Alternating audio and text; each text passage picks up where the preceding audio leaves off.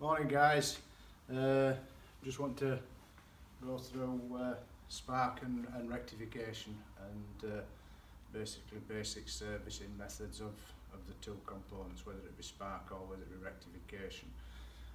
Let's go right back to the beginning. Let's go back to the old thermocouple type. We used to have boilers with pilot light assemblies. And on the pilot light assembly we had the spark electrode, and then we had the thermocouple where the flame touched the thermocouple, and the millivolt signal back to the gas valve guys was about 12 to 18 millivolts if you'd ever tested that. This is a thermocouple with an overheat interrupter, and this went onto the heat exchanger. So if you can't get a pilot light to stay lit, it's always worth checking you've got continuity across this overheat stat, because if this overheat stat is down, then it breaks that millivolt signal. Okay. So basically we obviously push the button down on the single solenoid gas valve, not double, on the single solenoid gas valve. The pilot light would spark through the ignition board. The flame would be onto the tip of the thermocouple, would create that signal, and then basically it would allow the electromagnet inside the gas valve to keep the gas valve open. If that didn't occur, then as we say, we'll either have a problem on the thermocouple, or the electromagnet is down, or it could be, if it's one with an interrupter, it could be the interrupter that's broken. Okay, so that's going back in time. And then as we come a little bit more into the up to date, we used to have the pilot light assembly with, let me put my gigs on so I can see. We used to have the pilot light assembly where it was it would electrically, in fact no, let's not go there just now. Let's not just go there. Let's move on from that. So as we move on, we've got systems where we've got spark and rectification. Okay. Very important, guys, when you're looking at the leads, because this is an industry standard.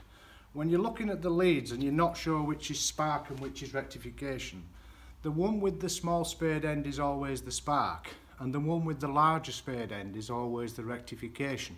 Okay, and on this particular, this is a skeleton of an old boiler. In this particular, we spark here and rectification takes place here.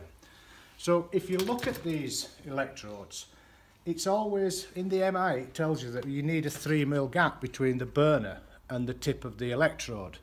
Now, let's say if that was close to the burner like this one, then you could get a misfiring situation there. Okay, so if you get a customer complaining about aggressive ignition with this type of system, always make sure that the gap is correct. And same with the rectification. That rectification probe is far too close to the burner. That will be hit and miss on rectification. You know, it's not rocket science, guys. So your MI will usually say about 3mm. My golden rule there is, imagine £2 coins stuck together. That's your distance, okay? And if they are too close, then it's going to create problems. So just remember that fact, guys, that the small spade end is your spark, the large spade end is your rectification. Right, let's move on now up to the current day. And here we've got spark, and here we've got rectification. Now, how do we know this is the spark? Because the spark will always have the earth. Obviously the spark is looking for ground, okay? So the spark is always the one with the earth. Now, I'll just plonk myself down on this table.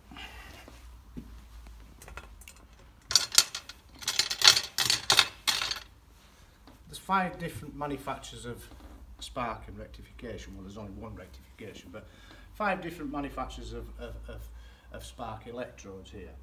And I see on many occasions on the forums where guys are taking pictures of boilers with aggressive ignition, and they'll be videoing it, and all the comments will come in from the guys saying blah blah blah, how bad this is. Well, in fairness, guys, really it's down to incorrect service and maintenance, because again, it's not rocket science.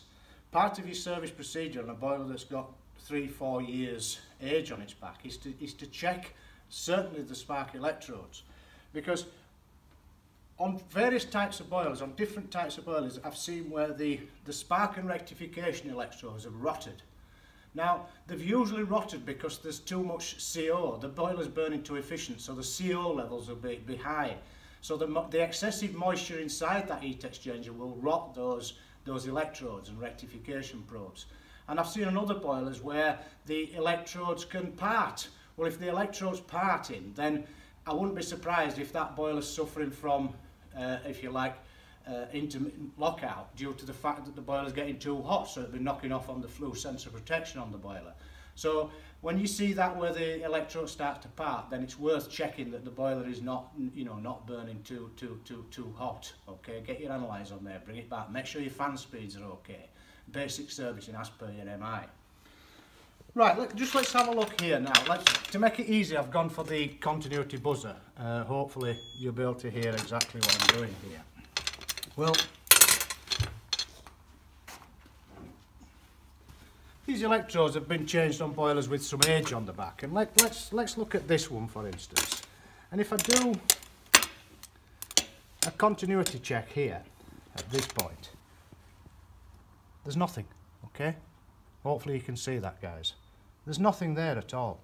And same here, no continuity, okay? If I go lower down the electrode,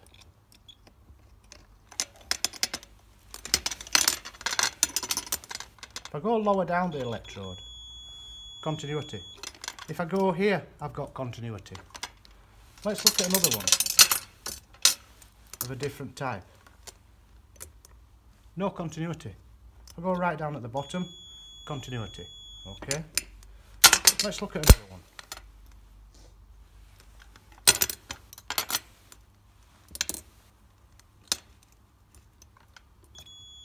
Continuity. That's fine. Let's look at this one. No continuity. Let's go at this side. Continuity. And basically there, guys, not teaching you to suck eggs, but this is a build-up of carbon. Now, there's approximately 10,000 volts generated for that spark. The current is very low, but the voltage is very high. And yes, in 99.9% of circumstances, that such terrific voltage will penetrate that carbon. But at the end of the day, if that carbon is allowed to build up and build up, what you can find is, instead of it sparking across the tip here, it will look for an easier life. And the easier life is to move on to where there's no carbon.